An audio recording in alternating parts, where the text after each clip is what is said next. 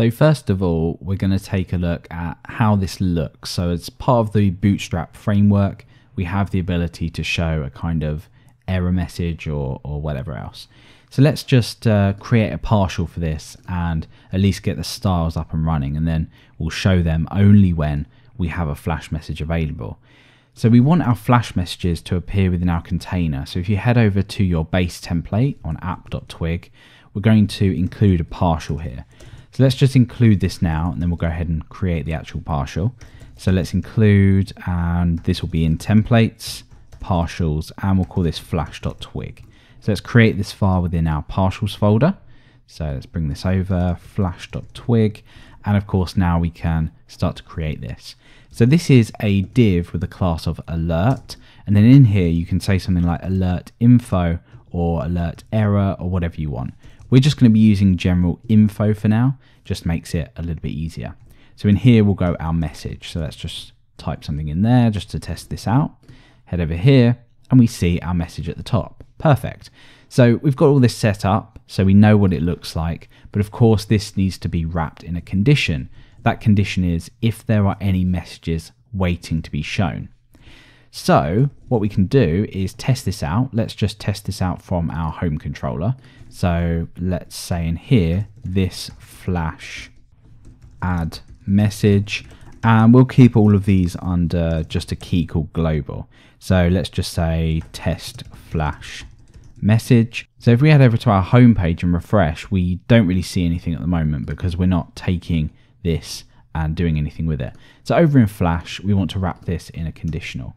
Now, again, where are we getting Flash from? How can we access this from our templates? Well, of course, we have this in our container, but what we want to do is share this with all of our views. So to do that, very straightforward. Over in app, like I said, it's on our container. All we need to do is a very similar thing that we did here.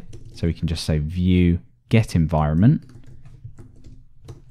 We want to add a global, and that's going to be flash, and it's going to be container flash. So now we have that flash functionality available in here. Therefore, we can wrap this in the conditional that we need. So if flash.get message global, then we want to show this. So this kind of leads us on to, if you wanted to say show an error, you could do that. So you could have, obviously there are different ways that you can do this, but you could say error, or this could be info, for example. So here you could say alert error. And inside of here, we obviously just need that text that we output. So here we just say flash get message info. And then here we use the first filter within Twig. So we can do this for here as well. And we can say error.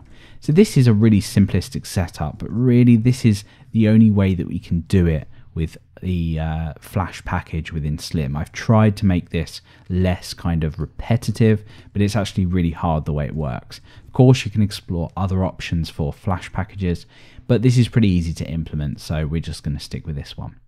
So now what we can do is over on our home controller, let's test this out. We've come away from the global thing. Let's try error. So now when I refresh, and then go back again, you can see we get test flash message. And I think I've given the wrong class name here. So I think this is alert, maybe? No. So I think this might be warning. I'm not too sure, maybe not. I think it might be danger. Really odd. There we go.